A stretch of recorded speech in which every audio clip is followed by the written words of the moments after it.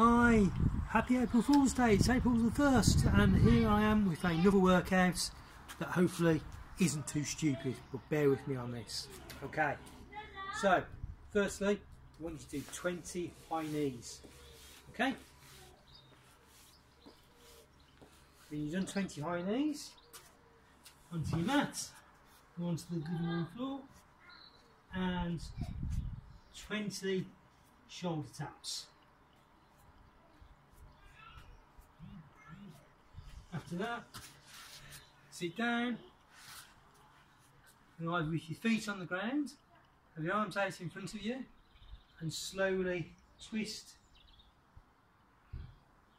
from side to side, 10 times each side. Or if you really want a challenge, do it with your feet in the air and do 20 each side. Back to the shoulder taps. So 20 shoulder taps,